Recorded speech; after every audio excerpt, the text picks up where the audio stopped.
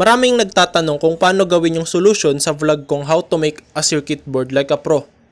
So dito sa vlog na to, tuturuan ko kayo kung paano gumawa nito at gagawa tayo ng circuit board gamit ang solution na ginawa ko sa vlog na to. Pero bago ang lahat, mag-intro muna tayo.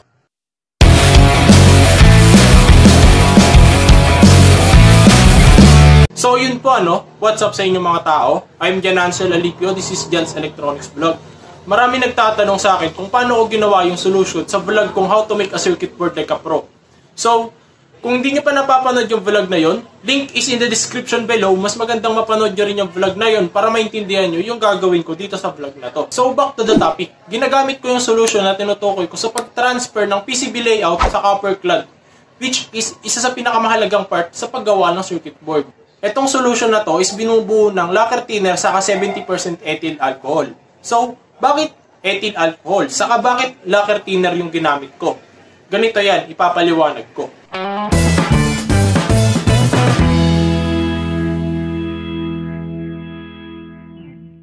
Yung PCB layout is toner. Yun yung ililipat natin sa PCB. Para mailipat yun, kailangan natin tunawin yung toner tapos patutuyuin natin habang nakadikit sa PCB. Para kumapit yung PCB layout sa tanso. Sa solution na ginawa ko, yung tumutunaw sa toner is yung lacquer thinner. Kaso may problema. Yung lacquer thinner masyadong matapang kaya tinutunaw niya o nasisira niya yung buong PCB layout. Kaya naman may 70% ethyl alcohol para bawasan yung tapang ng lacquer thinner. Kung masyadong marami yung lacquer thinner, magre-resulta to sa pagkasira ng PCB layout. Pero kung yung alcohol naman yung masyadong marami, magiging mahina naman yung kapit ng toner sa PCB. Sa tamang timpla, maililipat natin sa PCB yung PCB layout nang hindi nasisira yung design. So, base sa experiment ko dati, 7:4 yung pinaka-perfect ratio ng timpla. 7 na ethyl alcohol at 4 na lacquer thinner. So, gawin natin. Ito yung gagamitin kong lagayan. Yung gagamitin ko namang sukatan is yung takip din itong lagayan. So, depende sa iyo kung anong gusto mong basehan ng sukat. Halimbawa, litro. 7 litro ng ethyl alcohol. 4 na litro ng lacquer thinner.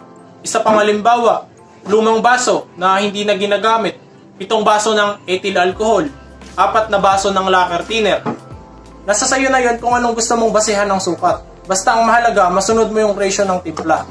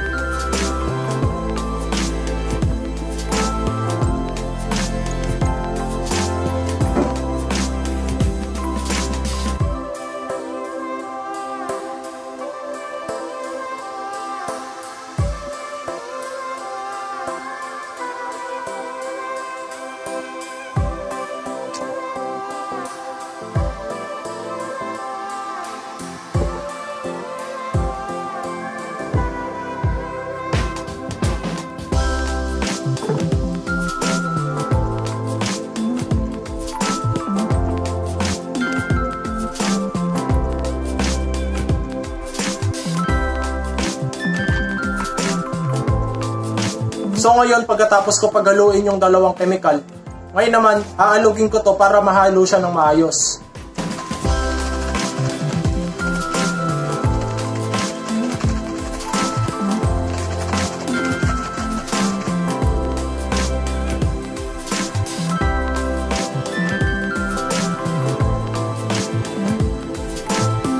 Itatabi ko muna to sa loob ng isang araw bago ko gamitin. The next day.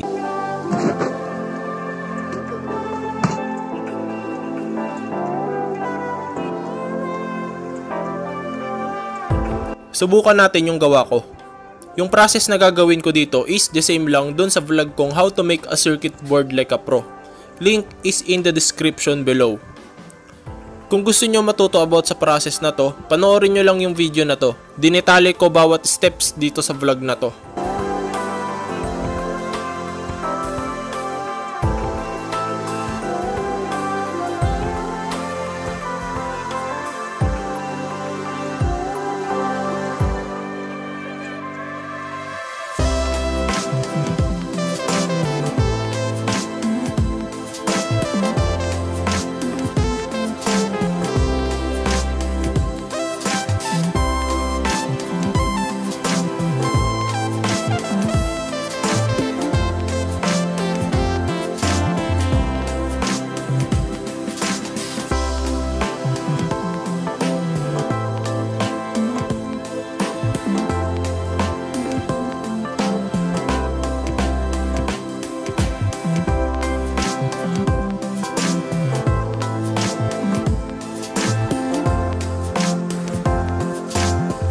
Kung mapapansin nyo, na-damage ko yung PCB layout.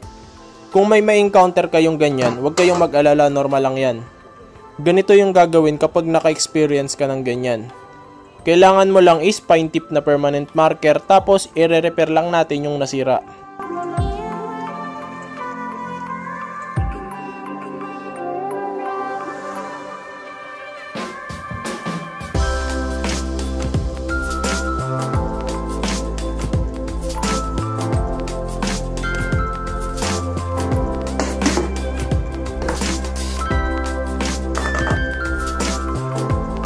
Bago ibabad yung circuit sa perchloride, make sure i-double check muna para hindi ka magka-problema pag natapos.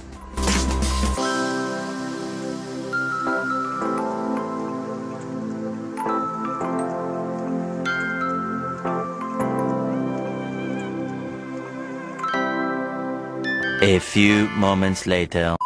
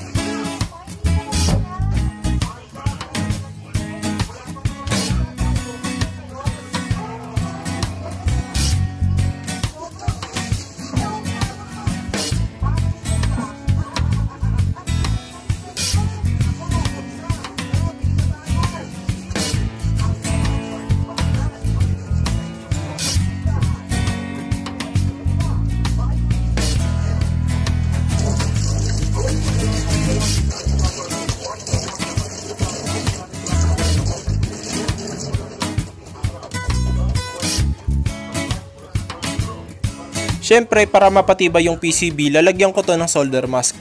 Gagamit ako ng silk screen para dito. Actually, itong process na to is di ko pa naggagawa ng vlog. Kulang kasi yung materials ko, saka medyo magastos yung process na to.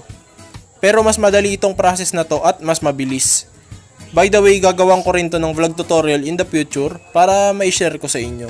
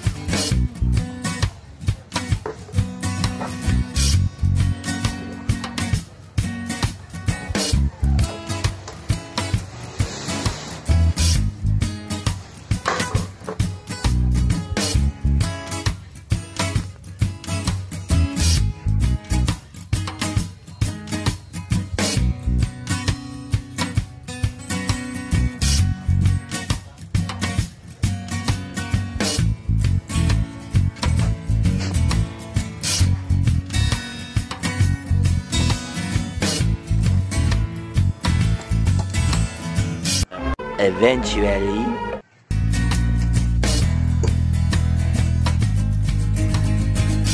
So ito na siya. Kung mapapansin nyo, medyo na-damage ko yung solder mask sa gilid. Siguro di ko lang napansin, natamaan ko kanina bago ko i-expose yung solder mask.